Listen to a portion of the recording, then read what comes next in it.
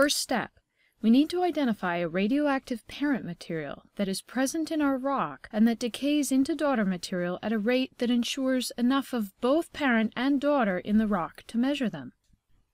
There are a number of parent-daughter radioactive decay pairs, and each pair has a different decay rate known as a half-life. Half-life is the amount of time it takes for 1/2 of the original parent radioactive material to decay into daughter product. For example, carbon-14 decays to nitrogen-14 with a half-life of 5,700 years. The numbers 14 indicate a particular isotope of these atoms. For example, all atoms with 6 protons are carbon atoms. All nitrogen atoms have 7 protons. However, each atom can have varying amounts of neutrons, and we call all those permutations, the same atom but different numbers of neutrons, isotopes. Carbon-14 is a carbon isotope with 6 protons and 8 neutrons, total 14. Carbon-12 is a carbon isotope with 6 protons and 6 neutrons, total 12. Carbon-13 is a carbon isotope with 6 protons and 7 neutrons, total 13. Pause now.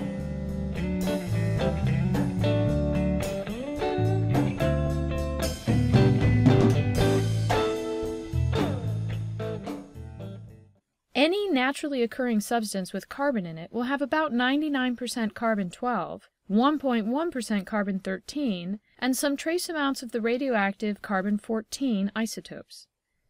What makes carbon-14 and nitrogen-14 a very good isotope pair is that most substances that contain carbon in a structure, such as shells made of calcium carbonate, do not also have nitrogen in them. So any nitrogen-14 we see in the material will have come from the decay process. For carbon-14, every 5,700 years, half of the original carbon-14 has decayed to nitrogen-14. After one half-life, assuming there was no nitrogen-14 to begin with in a rock sample, the ratio of the two should be 1:1, equal. After 2 half-lives, the half that remained of parent after the first half-life is now halved again. Half of a half is 1/4. The remaining 3/4 is daughter, and the ratio of parent to daughter is 1:3. Another half-life, and we halve the quarter. There's now 1/8 parent and 7/8 daughter, and the ratio is 1:7, and so on. At this point, 3 half-lives have passed, and the time is 5,700 times 3, or 17,100 years. A shell that was buried 17,100 years ago would have a carbon-14-nitrogen-14 ratio of 1:7.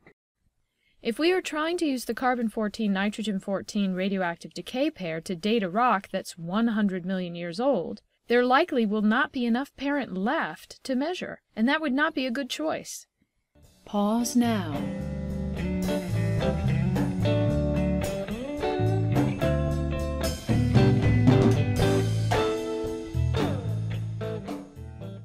In addition to the carbon-14-nitrogen-14 pair being useful only for relatively young rocks, this pair is also useful only if there is carbon in the rock, and specifically carbon that was present in a living organism at some point on Earth's surface. While 1/2 of all meteorites do contain some carbon, they fail on the other 2 requirements, and so we need to identify another radioactive decay pair to date meteorites. Fortunately, there are a number of other pairs, such as uranium-238, which decays to lead-206 and has a half-life of 4.5 billion years. Uranium-235, which decays to lead-207 and has a half-life of 700 million years. Potassium-40, which decays to argon-40 and has a half-life of 1.4 billion years. Second step, we need to ensure the rock or shell or bone fragment has remained a closed system. While parent decays into daughter, there must be no migration of parent or daughter isotopes into or out of the rock. Otherwise, the ratios we see do not reflect decay over the lifetime of the rock. For example, if a rock has undergone extensive metamorphism at high heats, atoms become mobile within the rock and can migrate in and out.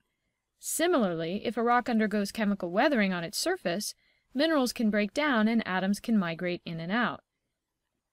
Pause now.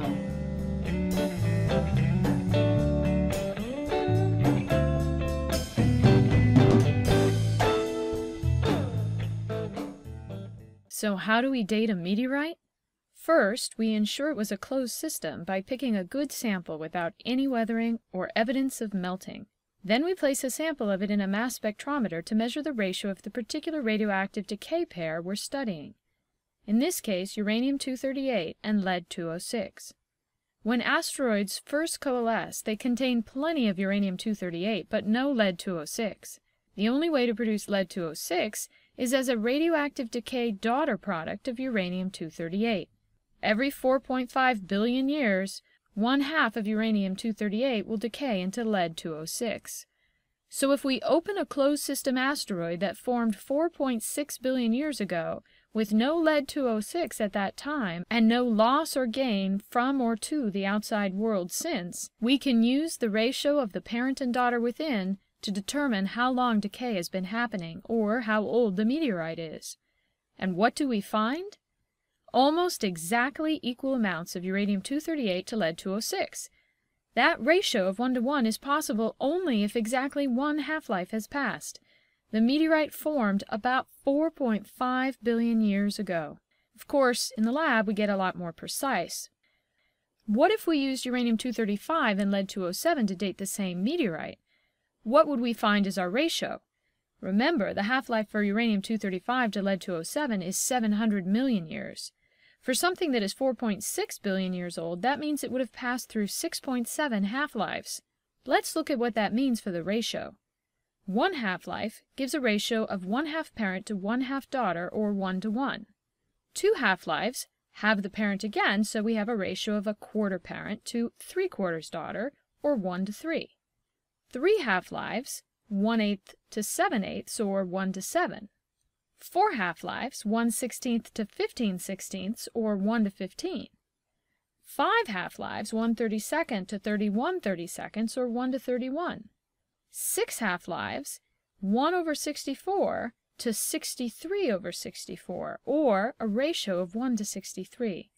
And seven half-lives is 1/128 parent to 127 128ths daughter, or 1:127.